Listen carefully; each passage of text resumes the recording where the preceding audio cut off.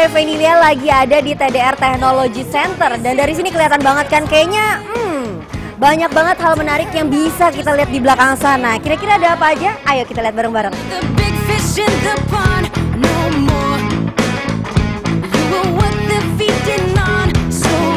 Saat ini Veni sudah bersama dengan Pak Teddy, yaitu CEO TDR Internasional. Halo Bapak, apa kabar? Baik. Wah, Pak, sebelumnya saya ingin menanyakan beberapa pertanyaan, tapi saya pengen tahu dulu nih, arti One Team ini untuk TDR itu apa sih Pak?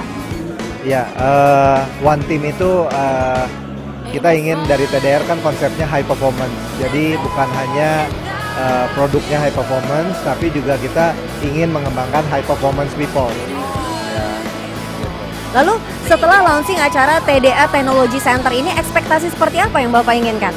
Ya, kita ingin melalui TDR Technology Center ini orang bisa mendapatkan informasi tentang teknologi terbaru di bidang otomotif, seputar bidang otomotif, dan juga mereka bisa datang, bisa lihat, bisa enjoy, bisa apa sih perkembangan yang terbaru, dan saya bisa dapatkan dari teknologi yang terbaru ini untuk kendaraan saya apa gitu. Nah, lalu upaya seperti apa untuk menjaga hal tersebut agar TDR dan pecinta otomotif ini tuh tetap lanjut gitu, tetap langgeng gitu maksudnya? Nah ya, kita salah satunya kalau kita bisa lihat di sini kan ada One Team Training Center ya. Kita akan undang komunitas untuk training, untuk pengenalan produk lebih dalam, dan juga kita punya One Team Cafe. Nah, One Team Cafe ini sementara ini memang dibuka di sini untuk untuk komunitas-komunitas, mereka bisa enjoy. Juga kedepannya One Team Cafe ini akan ya ada di mungkin di mall-mall atau di airport atau di mana gitu. Jadi mungkin ini hanya titik pertama nih ya, tapi masih ada lagi titik-titik selanjutnya. Luar biasa sekali. Sukses terus Pak Teddy. Terima kasih atas waktunya.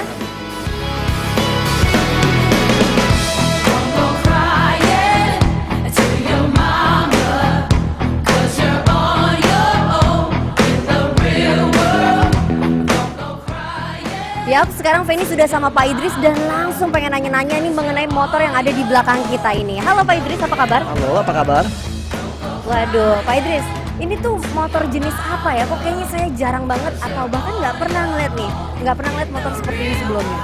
Ya, karena ini belum ada di market ya, kita masih baru mulai launching ya. Jadi ini belum ada di market, jadi kalian nggak bisa lihat ini di jalanan sekarang masih itu. Dan ya, ini motor listrik, by the way, ini motor listrik ya, electric mobility. Ini boleh bilang teknologinya, boleh bilang one of the best in the world. Even that is the best in the world. One charge will get you about 150 kilometers. Jadi satu kali charge di tembok itu bisa 50 km. Ini bisa di charge di tembok-tembok perumahan semua juga bisa. Jadi sudah siap pakai langsung 150 km. Di mana aja 150 km. Dan banyak pasti orang tanya ini kecepatannya berapa cepat ini kan? Ini bisa kalau kita di highway ini bisa 150 km per hour. Jadi cepat ya, cepat sekali. Ini teknologi ini boleh bilang kalau dari segi battery ya, kita probably the best in the world, nomor 1 dunia, nggak ada lagi kan. Mau cari seluruh dunia juga nggak ada lagi. And how about the distribution about this one? We just start launching. Today is the official day, so we haven't figured out. This is the official day, yeah. So we have not quite figured out how we're gonna start selling these things. But the goal is that just because, you know, as a nature of a new product, it's always be very expensive. So this retail cost about 200 juta. That's how it starts. Roughly about 200 jutaan ya. Expensive tapi sepertinya worth it banget ya. It's worth it because if you care about green, if you care about the environment, if you care about performance and technology, this is it. Can't get any better than this.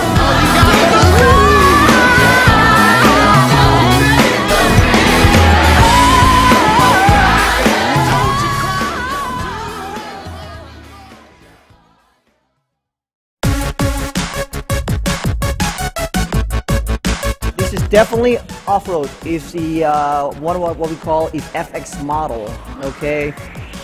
This is again is an electric motorcycle, so it's still electric in off-road, and is obviously it's designed for off-road, so you won't get good range out of it. In other words, one charge you will probably get 50 kilometers, as opposed to these two will get you 100 plus kilometers. Thank you. when it's true. I meant it when I said I wanna get well, I wanna get well. All the rest of you so content. Stay where you are, but it hurts like hell. And I'm sure this fun at first. Test your pulse and check your vitals. If it's only a game, you lost me. I quit it with the suicidal recital.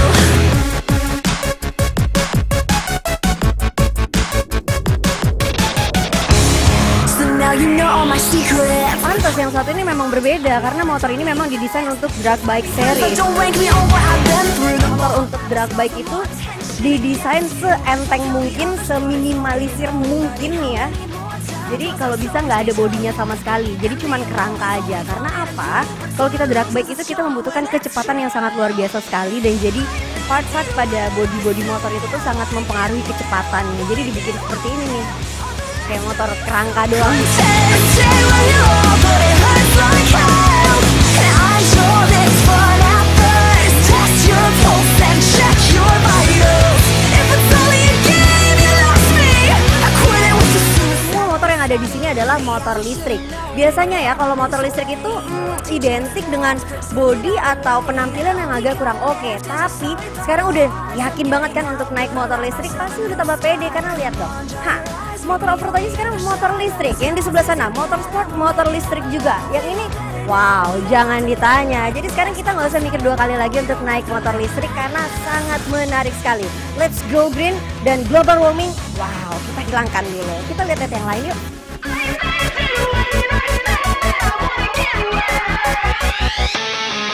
I meant it when I said I wanna get well, I wanna get well. All the rest of you so content. Stay where you are, but it hurts like hell. And I'm sure this fun at first. Test your pulse and check your vitals. If it's only a game, you lost me.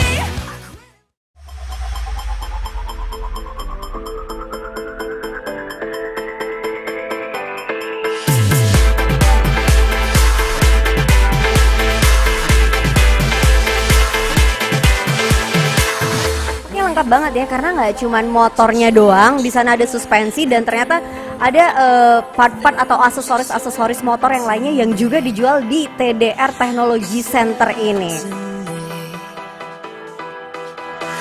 All your dreams are dying in the sun. Pretty soon there'll be nowhere left to run. Ini tuh apa sih mas? Ini adalah pair coupling ya. Jadi fungsinya adalah untuk menekan agar pair itu menekan kampas coupling, jadi meningkatkan tenaga performa pada motor.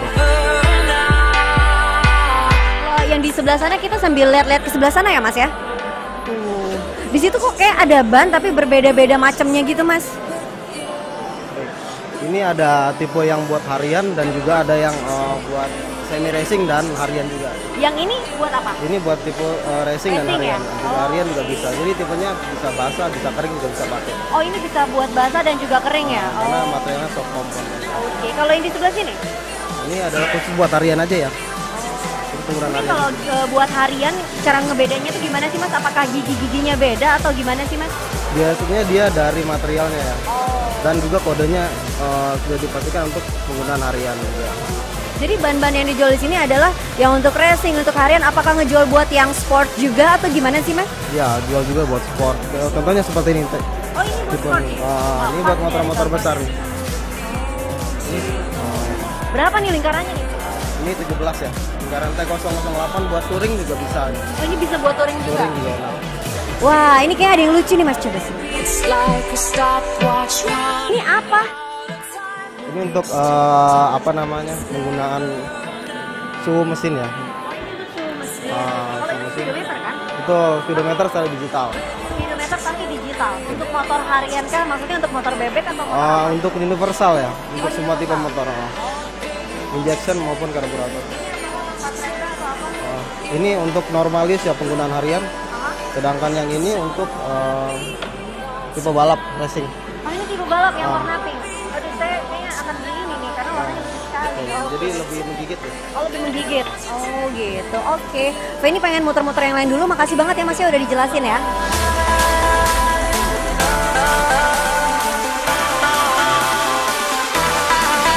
di sana ada apparel bikers. Kita lihat ke sana yuk, kayaknya banyak jaket-jaket keren di sana.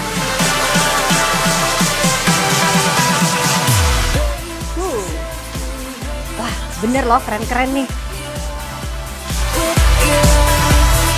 Penasaran sini, pengen coba satu deh.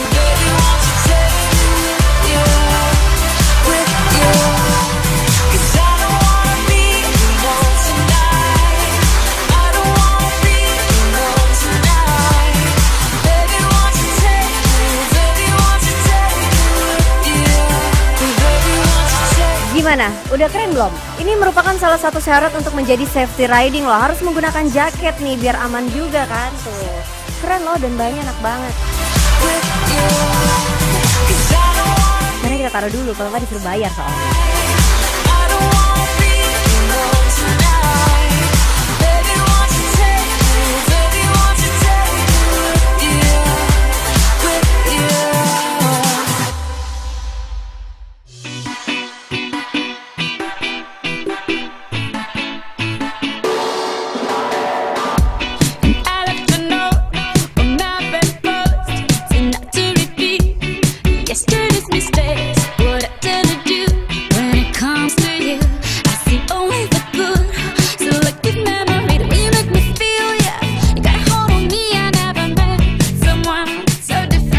Sangat menyenangkan sekali ya di sini. Jadi kita tuh nggak perlu pindah dari satu tempat ke tempat yang lainnya untuk melihat display motor, untuk melihat spare part, tapi cukup di satu tempat doang.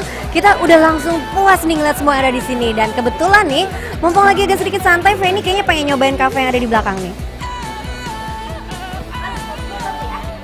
Wah, pas banget ada Pak Jeffrey. Halo Bapak, apa kabar? Iya, baik ya. Nah, Pak Jeffrey, ini tuh konsepnya itu PW banget ya Pak. Biasanya saya kalau mau ngeliat spare part, mau ngeliat motor dan segala macam itu harus pindah dari tempat yang satu ke tempat yang lain gitu. Ini semua ada dalam satu ruangan termasuk cafe nih. Sebenarnya konsep kafenya sendiri seperti apa sih Pak Jeffrey? Ya, jadi gini ya, sebenarnya cafe ini mendukung dari TDR Technology Center di Indonesia ini. Jadi ketika kita mengunjukkan teknologi yang kita punya, tapi kalau kita tidak punya tempat yang cozy, nyaman dan sebagainya untuk duduk menikmatinya, semua akan sia-sia. Maksudnya cepat akan terlupakan gitu. Ketika orang bisa duduk ngobrol santai. Selain untuk konsumen yang nantinya datang servis motor, ketika mereka mulai masuk dilayani customer care, lalu motor mereka dibawa, mereka kan harus ada tempat. Bukannya nebeng di warung sebelah atau di mana, mereka bisa duduk terus menikmati internet ya. Di sini pun tersedia paket internet wifi dan bisa menunggu motornya sampai selesai di servis. Nih, apalagi zaman sekarang ini para pecinta otomotif nggak cuman identik dengan kaum laki-laki aja nih Pak. Saya pun ya para pecinta otomotif juga, dan biasanya cewek itu kalau ke bengkel nyari nyamannya. Seperti tempat ini nih, saya bilang saya nggak harus pindah ke tempat yang lainnya. Di sini semua lengkap dan ada kafe tentunya mendukung kenyamanan saya untuk menunggu. Nah, tapi tadi Pak Jeffrey sempat membicarakan mengenai service center. Sebenarnya service centernya sendiri di sebelah mana sih Pak? Service center itu sebenarnya ada di sebelah belakang sini ya. Di mana ya di sini tersedia untuk motor dan mobil. Motor dan mobil ya. Jadi nggak cuma motor, karena TDR itu sendiri bicara tentang personal mobility vehicle. Jadi kebutuhan transportasi manusia yang terdiri dari sepeda, motor dan mobil. Boleh. Nanti bisa dengan Pak Beni ya. Yang mana Pak Beni? Pak Beni ada di sebelah sana di center. Oh, oke. Terima kasih sekali loh Pak Jeffrey. But when you look at me, the only memory is us kissing in the moonlight.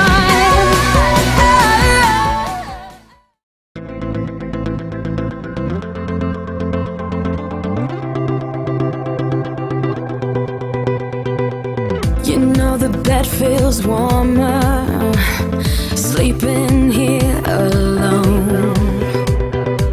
You know I dream in color.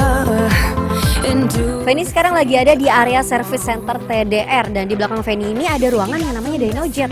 Feni agak-agak kurang tahu nih sebenarnya fungsi dari ruangan ini apa. Jadi kita lihat ke dalamnya.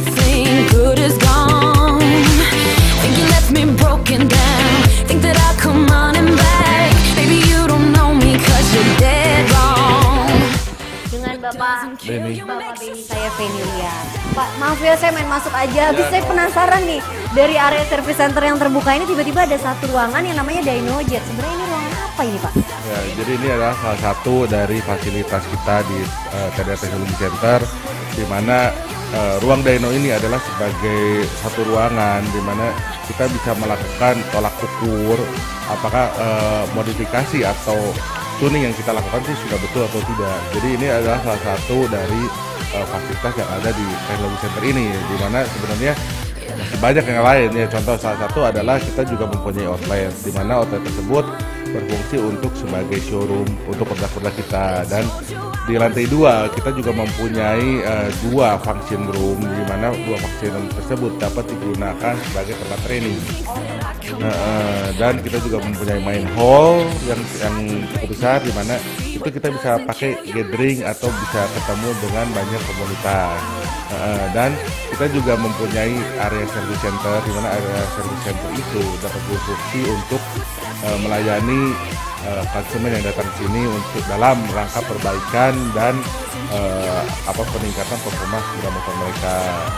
Dan yang terakhir, kita juga akan melengkapi TDR teknologi ini, TDR Center ini akan dilengkapi dengan fasilitas uji emisi.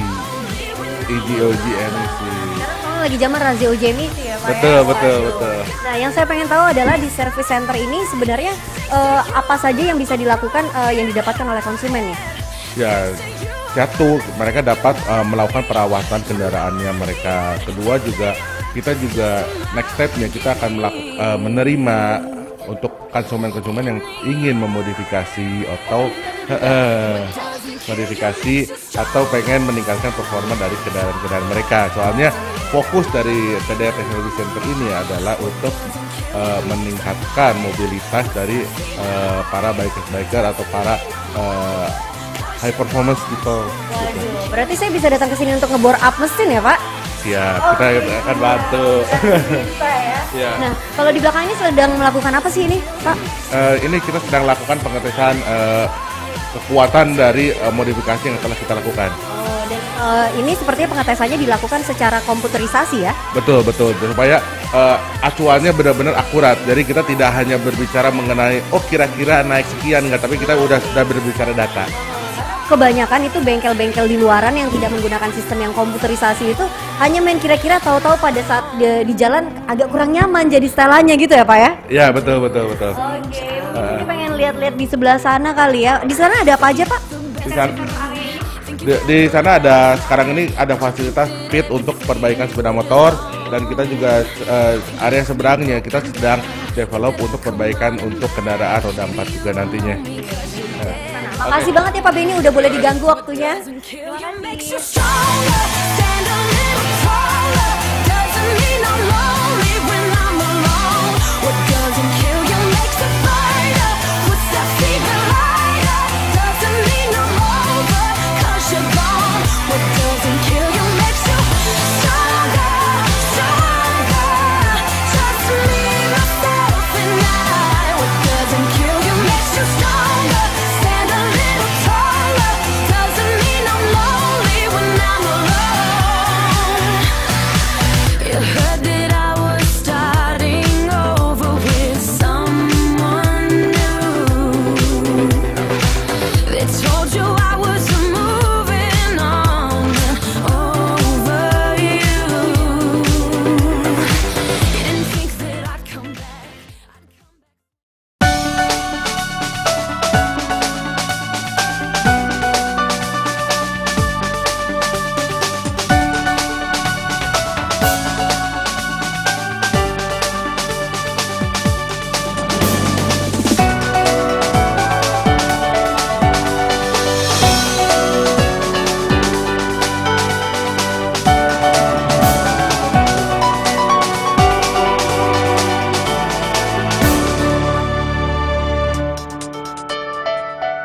Biasanya para pecinta otomotif itu identik dengan kaum pria, tapi saat ini di sebelah kanan dan kiri ini jangan salah, para wanita juga sekarang demen otomotif nih. Ini sangat jarang banget ya, biasa tuh yang datang ke bengkel atau ke showroom atau ke tempat-tempat otomotif itu adalah lelaki gitu. Kalian ini kenapa tertarik untuk datang ke sini? Pengen lihat-lihat cari aksesoris sama yang lain-lain. cari aksesoris pasti pengen jadi montir. Oh enggak. Kalau Mbak yang dicari di sini apa? Kebetulan emang sudah pemakai dari shop bakery ISS sendiri. Jadi kemarin kan ada undangan katanya ngeluarin stok baru, yaudah sekalian lihat-lihat juga. Sekalian ngeliat-ngeliat shop breaker ya berarti. Nah, karena tadi dapat undangan untuk melihat tempat baru dari TDR ini, tepatnya TDR Technology Center. Menurut Mbak sendiri nih ya, dari pindah-pindah showroom, dari pindah-pindah tempat, apa sih yang enak di sini? Tempatnya lebih luas udah pasti, lebih nyaman, dan berpusat satu tempat. Satu tempat tapi kita bisa mencari berbagai barang. Semuanya, ya betul.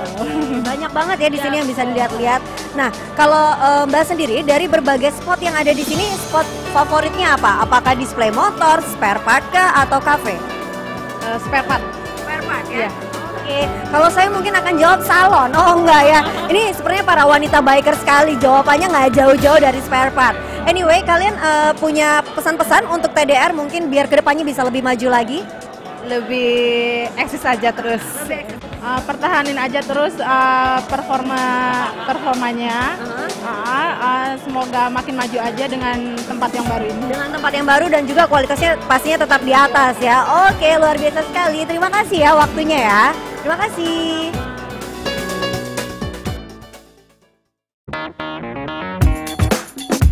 Hi, right now I'm with Mr. Xu as a brand manager of TDR Southeast Asia. Hi, how are you? Hi, how are you? I'm good. I'm great, absolutely. So I just want to ask you, how do you think about TDR's Technology Center's launching today?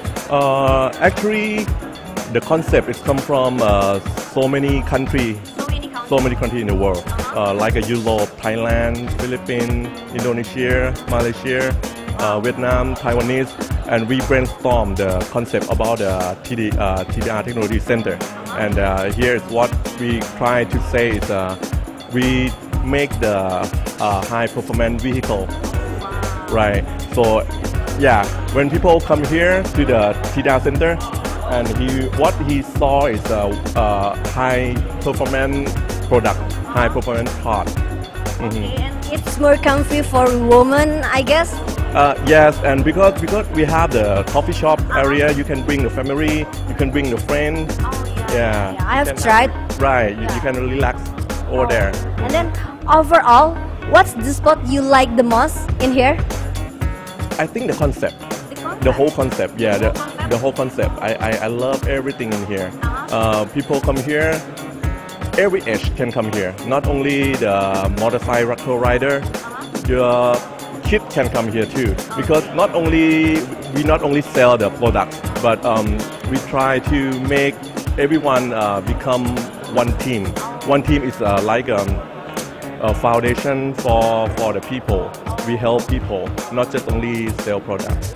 Yeah, so that's why I like the whole concept in here. Okay, can I ask the last one? Yes, please. So, what's your expectation of TDR Technology Center's launching in Indonesia?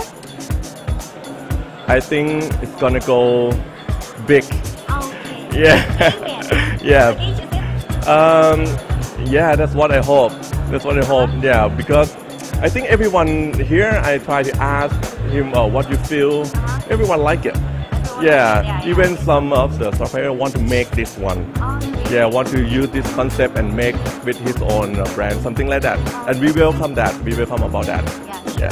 Know it. Okay then, thanks a lot for your time, Mr. Xiu.